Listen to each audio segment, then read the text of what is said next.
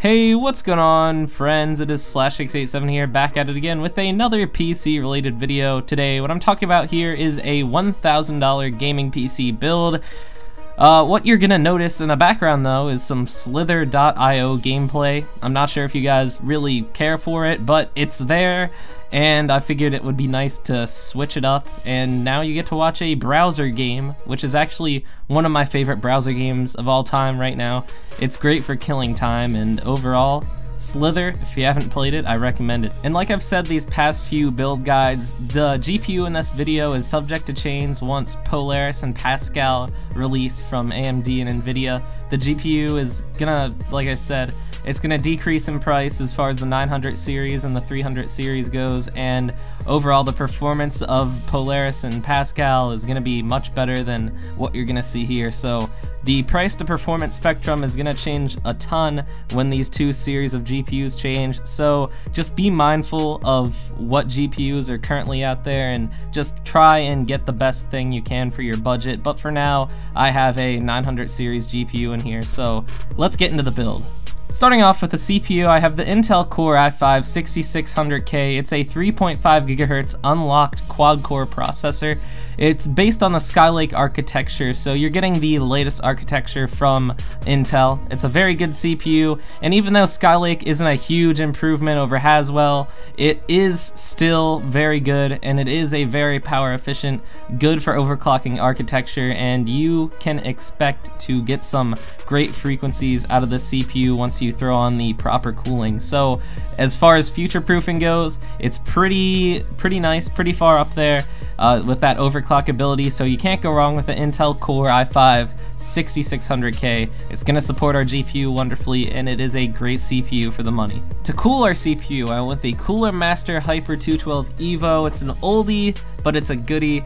4 copper heat pipes, a very solid chunk of metal, and a gigantic shroud of aluminum, and a fan. You really can't go wrong. $25 on Outlet PC. This thing allows for some very stable overclocking.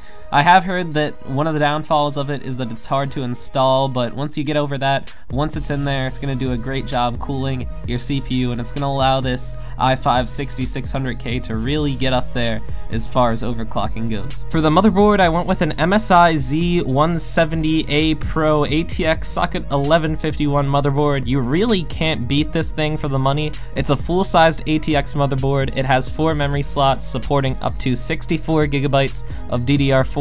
It does support RAID, it does support Crossfire, it has 2 SATA 6 gigabit per second ports, and it does have USB 3.0.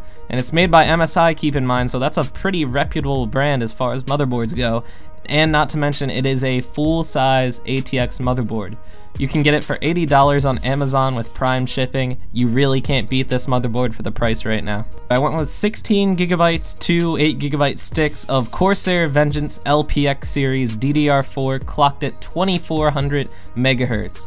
It has a very cool looking black heat shield. I really enjoy the look of this RAM, and it does come in 2 8 gigabyte sticks, so you can take advantage of dual channel memory, and you're getting 16 gigabytes of the stuff, which is going to be plenty for pretty much anything you could possibly want to do on this PC. For the storage, I went with the Seagate Barracuda 2TB 3.5 inch 7200 RPM hard drive. Nowadays, it really is kind of silly to only go with 1 terabyte when 2 terabytes only costs $62 on Amazon right now. It's only $13 more than a 1 terabyte hard drive, and you're getting an additional terabyte. So the Seagate Barracuda 2 terabyte hard drive is a no-brainer in this scenario. Seagate makes great hard drives, and you're getting a full 7200 RPM hard drive. So really, nowadays, 2 terabytes is pretty much a no-brainer. So can't go wrong with the Seagate Barracuda 2 terabyte hard drive. For the most important part of a gaming PC, the GPU, I went with a Geforce GTX 980 4GB Strix video card. It's made by Asus, and it does have their very good Strix cooler on it, so you can trust this thing as far as overclocking goes. It has 4 gigabytes of VRAM. It's GDDR5. It supports up to 4-way SLI, which is kind of overboard, but hey, It is based on the Maxwell architecture, so you're getting a very power efficient card here, and for only $453 right now, you really can't go wrong. It has great ratings. It's one of the best GTX 980s out there, so can't go wrong with the Asus GeForce GTX 980. Expect to max out pretty much any game at 1080p and to even play a lot of games at 1440p 60 FPS. Next up, for the case, I went with the Corsair 200R ATX mid-tower case. I always go with this thing. It looks great in my opinion. Supports USB 3.0 headers and has a lot of good airflow potential and has great cable management. So as far as keeping those components cool, as far as putting a lot of fans on here, you're gonna be just fine. Plenty of space for additional storage and hard drives. For only $50, you're getting a very good case, and I always recommend it in my videos. For the power supply, I went with an EVGA 750 watt 80 plus bronze certified semi-modular power supply. For only $49, you're getting 750 watts. That's a very large number. It's going to allow for a lot of upgradability in the future. It's going to allow for good overclocking headway.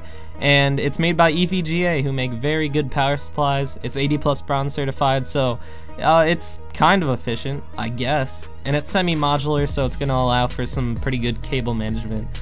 That's going to wrap up the build, guys. The total comes to $107. $7 over budget. It is what it is. Hey, if you want the extra $7, send me an email and I'll help you out with that. But in conclusion, it's a very good budget, $1,000. You can get a lot.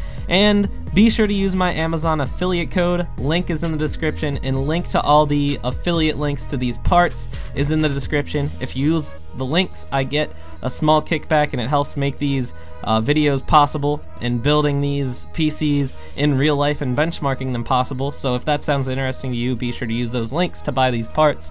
And also be sure to leave a like rating, and be sure to comment if you have any questions, and the beautiful men and women in the Slash think tank will help you out. We're going to solve the world's problems. We're going to build PCs like madmen, and be sure to subscribe if you're new. I think that's going to wrap it up, so I hope you all have a great night, and peace.